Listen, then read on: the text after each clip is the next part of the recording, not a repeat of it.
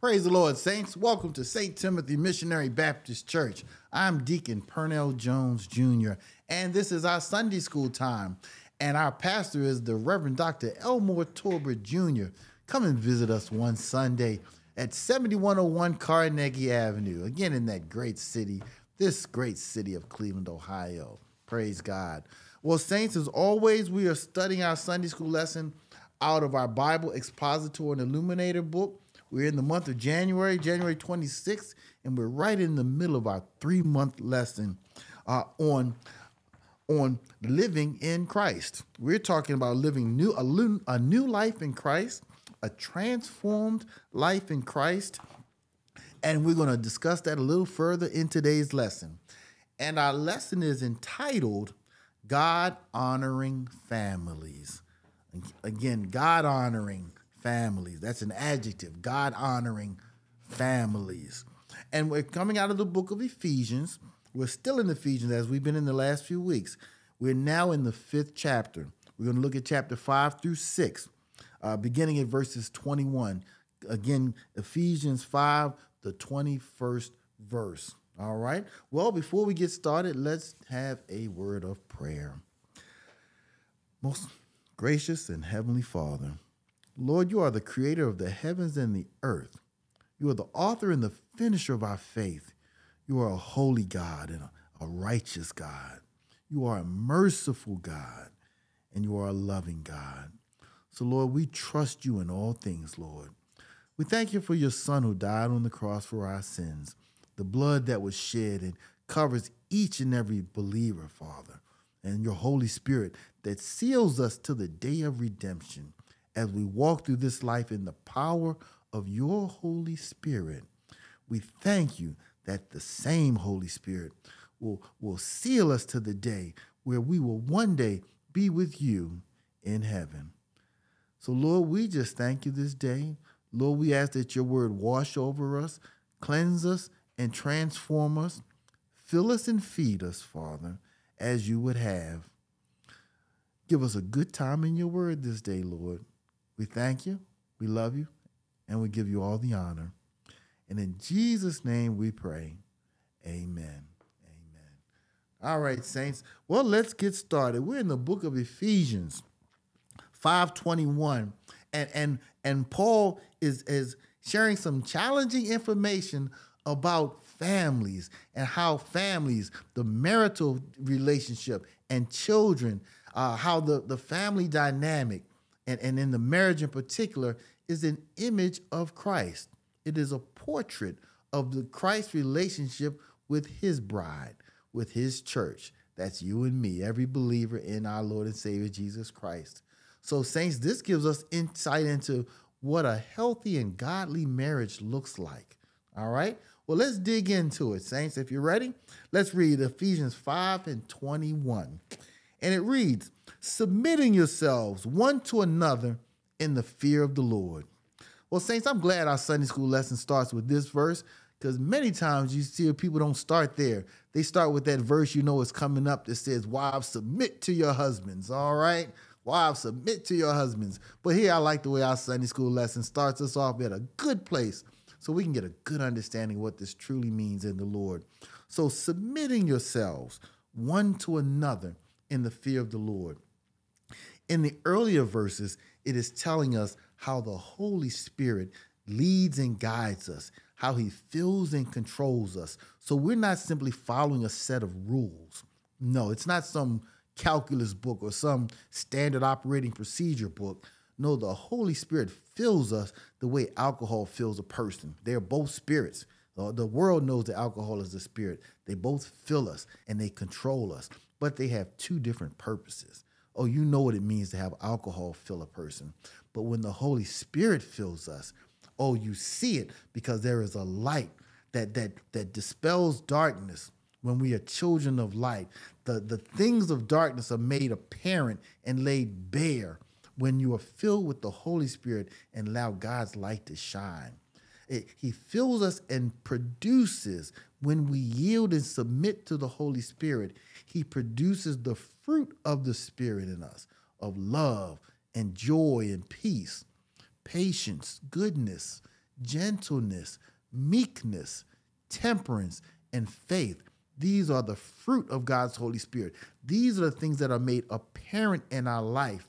And we display these things even through the darkness of sin, through the difficulties of life. We love through a world that may show us hate. We show peace through a world that may be against us and would war against us. Each one of those fruit are like fruit on a tree, and when the winds of life blow, they stay anchored and rooted, and we are truly, like Psalm 1 says, being like a tree when you are meditating in God's word, when you are daydreaming and thinking about everything the preacher said on Sunday, or what you heard on a TV sermon, or what you read in scripture for yourself. It is meant to anchor you in God's word and in the Lord himself. And you're planted by a river of water, which is the Holy Spirit himself, that living water that nurtures every verse that has been poured into your heart. Every verse that is like a seed that when watered, it bears a tree. And there's nothing better in that tree when that word is John 3:16, that tree is that tree of life. We have a right to this tree, and it comes from believing in God's word and hiding it within our heart, daydreaming and thinking about what God has said to us, not simply studying or memorizing, but genuinely accepting what God says in our heart. Romans 10:9 and 10 is another excellent verse, salvational verse, that when we trust in our Lord and Savior Jesus Christ, that he died on the cross for our sins, and that the Father lifted him up. When we believe these things in our heart and confess them with our mouth, then we know we are saved, and we have that tree of life. We have eternal life, and the Holy Spirit is dwelling within us. Well, saints, we want all those things to fill us and to flow through us, and the world should see that in each and every believer. Well, saints, these are the same things you need to bring to your relationships, regardless of what relationship it is. It can be a job, from employer to employee, family dynamics, within your church. All of these things, as you grow individually, we were not meant to live this Christian life in a silo. No, we stand firmly side by side, our brothers and sisters in Christ, as one body in Christ. And we're called to submit to one another. All right? Be locked arm in arm. And our lesson, as we dig into this direct verse, it is speaking to the marital relationship. It says, submitting yourselves one to another, husband and wives. So I like to start there because husbands are required to submit to their wives as well. You fell in love, you got married, and now you're one body, you are one flesh, as it tells us in creation, in Genesis. Husband and wife become one flesh.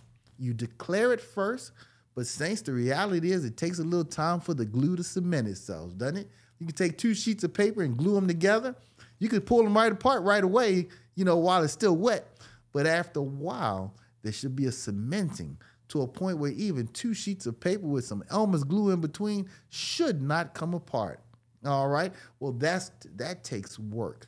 And these verses today are going to help us with that work. All right? So when you're submitting yourselves as a husband and as a wife, you're submitting to the marital bond that you have chosen to enter into. You're submitting yourselves to the marriage so that you are both operating, husband and wife, under the headship of Christ. All right. He is the lead. He is the head.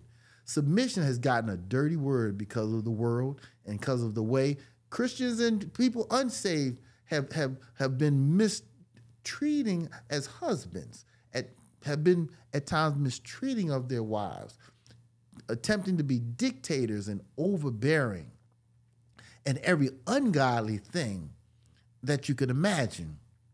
And it has led to a misunderstanding of what Scripture truly says. So we want to be able to see the good example and hear it in God's word so that we can have an image of a healthy marriage. So husband and wives, submit yourselves one to another in the fear of the Lord. Well, what is the fear of the Lord? no different than a child would have a certain fear and respect of their parent. You should have that from your Heavenly Father as well. I had one. I wouldn't even cross the street on my bike, cross the big street when I was a kid, even when my friends would cross the street, because I knew my father didn't allow me to cross the street. They would ride their bikes to the other side and see me sitting on the sidewalk and tell me to come on. And I was like, oh no, my father said I can't cross that street. And they said, he's not here. That had absolutely nothing to do with it. I knew I'd be in trouble. There was a fear that I had that was a genuine respect that caused me to be obedient.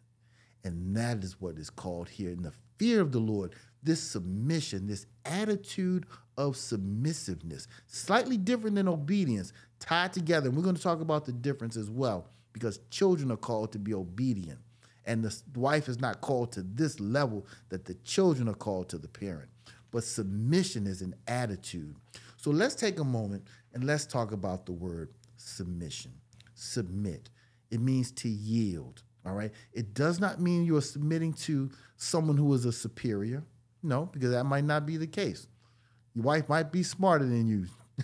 She might make a little more money than you, all right? A whole lot of things that you might look at and say on the surface that you may appear to feel that she may have more, but that is not the point. The point, submission, here, let's describe submitting in terms of our rules of the road, traffic, all right? We all understand the commandments of the road. When we come to a stoplight, there are 3 commands on the stoplight: red, yellow, and green. That means stop, slow down, or go. And if we do not follow these commands to the letter, then there's opportunity for danger, opportunity for collisions, opportunity for loss of life. So we should obey the 3 commands of the road. When you see a red light, you stop. When it turns yellow, you need to slow down, not speed up, but slow down. And when you see the green light, you should go. But saints, just like in the Bible has commands too, 10 commandments and many other commands. But there are greater commandments, even than the ones we've talked about in the Bible. There are greater commandments on the road, in traffic rules. In fact, let's say, what is that greater rule in the traffic? When you come to a red light, red, yellow, and green, what is greater than those 3 laws on the road? Well, here's an example. It is when a fire truck comes down in the opposite direction. You are sitting at your red light. Your light turns green. You have the right to go. But then a fire engine comes by. Its siren is going. It is about to pass in front of you, and you've got the right to go. Well, now there is a greater command that is at play right here. And this greater command requires yielding. It requires that you stop at a green light as if it were red. You must stop so that this fire truck might come by. And it's not because the fire truck is bigger than your car, which it probably is. It's not because it's moving faster than you, which it certainly is if you're sitting still. But it is because this fire truck is moving forward across your path to save the life of those who may be dying in the fire. And without your willingness to yield your right to go, then you hinder the saving of the life of those who may be dying in a fire. You are entering into an agreement by submitting. You are partnering with those on the road, your fellow drivers, those in the fire truck, those that are in the home that are potentially dying in the fire. By you submitting your rightful right to go, you are now operating at a greater law, which is submission, loving submission. You are showing love to those who may be dying in a fire. And by yielding, the fire truck goes by safely. It does not get by safely if you exercise your right to go. Well, saints, it is no different in the Word of God. Leviticus 19:18 and Deuteronomy 6:5, they both say, love the Lord thy God with all thy heart, mind, and strength. And the other says, love thy neighbor as thyself.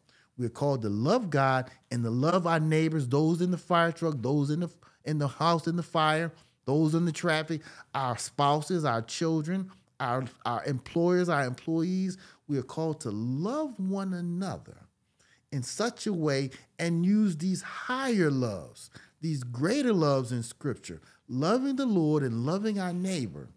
And we do this through those fruit.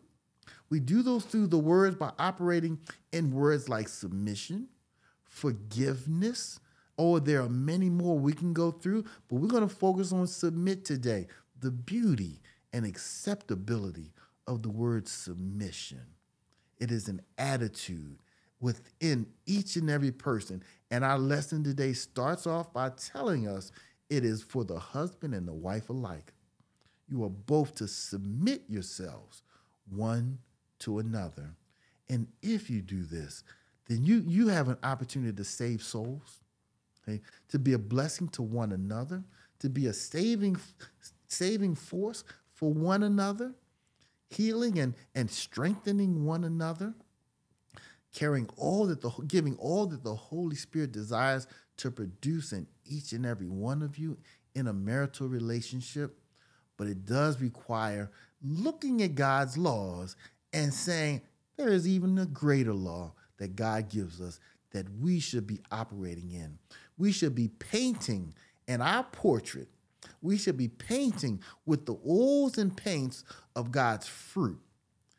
Galatians 5:22 and 23 tells us what those fruit of the Spirit are, of meekness and peace and love and faith. It says, against such there is no law. There are no commandments against these greater laws. Okay, there are no red light, red, yellow, green, stop, slow down laws that can deny or hinder in any way the fruit of God's Spirit, this love. And it is an agape love. It is not the love between two friends. That is a phileo, a Greek word phileo, where we get Philadelphia, the city of brotherly love. It is not that type of love. Agape is not that type of love. Agape is not the marital love of eros, the Greek word for erotic, a marital love. Those are important loves, and they will be there when you're ready to get married. But as a husband, you are called to love your wife with an agape love. It is a willful love that regardless of the circumstances, your love doesn't change. Your sacrificial attitude towards your spouse does not change. Over time, you are to willfully continue to show that love, even as you have that erotic love for your spouse, the marital love for your spouse. God is calling you to a sacrificial love to your spouse that will engender a spirit of feeling of safety for your spouse. And you will enter into I'm going to call it a tango. As you show love to her, she will show respect to you. Okay? She is called to do that in God's word as well. Okay? And it is a give and take, a marital tango that will take place that you are to nurture and to develop over time, and the oneness will grow. So submit yourselves one to another with the respect, with the fear of the Lord, with that type of respect. Wives, in verse 22, submit yourselves unto your own husbands as unto the Lord. You all submit to the Lord. That is why a man cannot be a dictator, because if he's calling a wife to do something ungodly, she has every right to say, I am not going to sin for you. I don't care how much I love you. I'm not going to sin against my God because you have said so. Okay, so this tango requires a partnership here, husband and wife, to work. Husband, love your wives, and wives, submit to your husband. If there was danger coming, if there was a husband, a wife, and a child walking down the street, and then a thief comes and pulls out a knife, well, you know what? Here's what should happen. The wife may cling the child in her arms close to her. The husband might put his hand out, put his wife behind him. Now you got to be behind your husband. My goodness, behind your husband. But it's there for a purpose, because he's going to stand and be self-sacrificing and protect the family unit from a danger. All right. This is what the Spirit is speaking to. He's saying there is a unity and an organizational structure that I created not to give someone opportunity to be a boss, but to be a leader, right? To be one who encourages and strengthens his family and not drains and dictates to them and disparages them or makes them frustrated in any way. No, that is not the purpose. It is meant to strengthen the family, grow the family, and to be an image of the relationship that Christ has to his bride, to his church. So wives, submit yourselves unto your own husbands as unto the Lord. I'm going to give you another example, the biblical example in the garden. Adam and Eve. God, when Adam and Eve sinned, when they sinned in the garden, and God addressed them, he said some words that we've all heard. They can be pretty challenging, but we're going to break them down here for a moment. In the garden, God said to Adam and Eve, and he said, let me find the verse, Genesis 3:16. He said, I will put an animosity or enmity between the serpent and the woman, between her descendants and your descendants, serpent. They shall bruise your head, her descendants shall bruise your head, serpent, and serpent, you shall bruise the heel of this woman's child one day. Unto the woman he said, and here's the point. He said, I will greatly multiply the sorrow, thy sorrow in thy conception. In sorrow thou shalt bring forth children, and thy desire shall be to thy husband, and he shall rule over thee. That is, again, the King James Version. The part I want to focus on is where God says to Eve, after all that is done, he says, and Eve, and thy desire, Eve, shall be to thy husband, and he shall rule over thee. Well, what does that mean? Because Eve has sinned, here's what it doesn't mean. Eve, because you ate from the tree just like he did, now whatever your husband tell you to do, you're going to do it, and that's going to keep you out of trouble in the future. That is not what it is saying. That is not what the verse says. Here's what it means. It says, Eve, thy desire, he says, thy desire shall be to thy husband. So here's what that means. The Eve has, like any human being, but we're talking about Eve, she has desires, good and bad, godly and ungodly. Okay, we all have desires, but we're talking about Eve right now. Good and bad. And they will be to and thy desire shall be to your husband. What that means is it was just played out. God is repeating and stating what has just happened. Eve had a desire. It happened to be an ungodly one. She spoke to the serpent, and the serpent said, eat from this tree. She knew what the word says, but in her own words, she was beguiled. He deceived her, and now she desired to eat from the tree of which God has said, don't eat. Though she had a desire, and her desire was to her husband. Once she wanted to eat, she convinced him that he wanted to eat. Her desire was now imprinted and transferred onto him. She wanted to eat, now he wants to eat. She was beguiled in her own words or deceived. Adam was not deceived. Adam knew it was wrong. But when that woman came up to him and said, you should have a little bit of this fruit, he decided he was going to have a little bit. Didn't matter what God had said. And that was his sin. He did it out of disobedience. She did it out of being beguiled in her own words. And God is simply stating that. Again, he said, thy desire shall be to thy husband, and he shall rule over thee. Now, hard King James language, but what he's really saying is to Adam, Adam, you should not be disobedient. Just because you were asked to sin, even by your wife, you need to make a football coaching call. You need to rule over. When she said eat, you should have said, no, we're not going to eat. Take that fruit and roll it back up under that tree. Didn't eat. Didn't say don't touch it. Said don't eat. Instead of taking it, since you had it in her hand, take it, roll it back in that tree, and keep the family moving along. This has nothing to do with a man being a dictator or a king or a ruler over the wife. No, he was called to be responsible for his wife and for their family. And he didn't do it.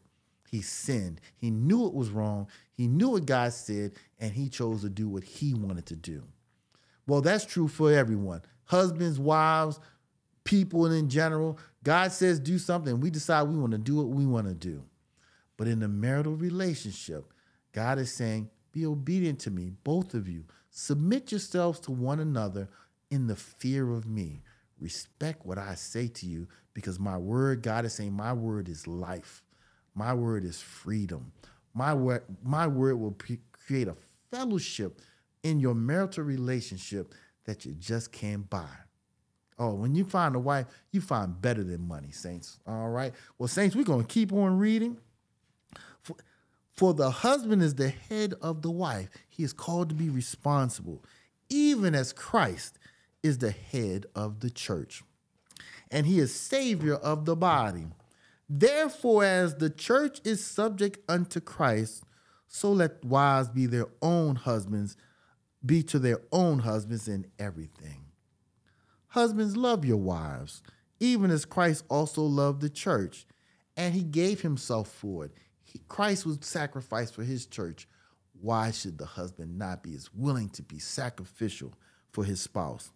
That he might sanctify and cleanse it with the washing of water by the word, that he might present it to himself a glorious church. Christ wants to present the body of baptized believers, a glorious church, and he wants to present it to himself one day in heaven, not having spot, wrinkle, or blemish, or such things, but that it would be holy and again without blemish. Saints, these three things, spots, wrinkles, and blemishes, come from three different sources. A spot is a mark like mud or ketchup or mustard. It's an external source for this thing that mars the beauty of the relationship between the church and Christ, between the husband and the wife.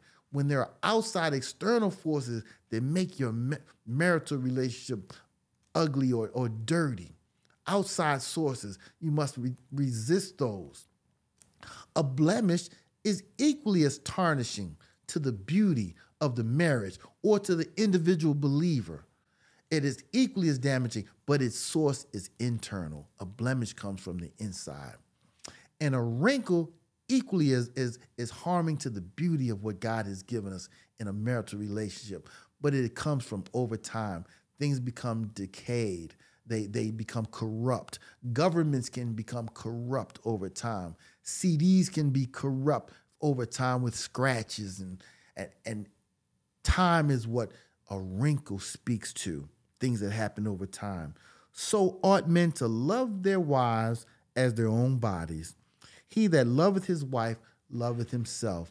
We care for ourselves. We feed ourselves. We clean ourselves. We should have an equal love for our spouses.